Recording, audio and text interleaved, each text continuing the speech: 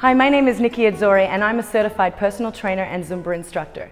This strength exercise is for the upper body and it's the bicep and shoulder press combination. You can start with your feet apart in a parallel position, everything in a neutral position including your hips. Today I'm using 3-pound weights, but you have the option of using 2 or 1-pound weights if you wish. So start with them down, you're going to bicep curl up, shoulder press right up to the top in a full extension, bring it back down to your shoulders and bicep curl down. Try to use your shoulders for the full extension so you're going to get a full range of movement going up and coming down.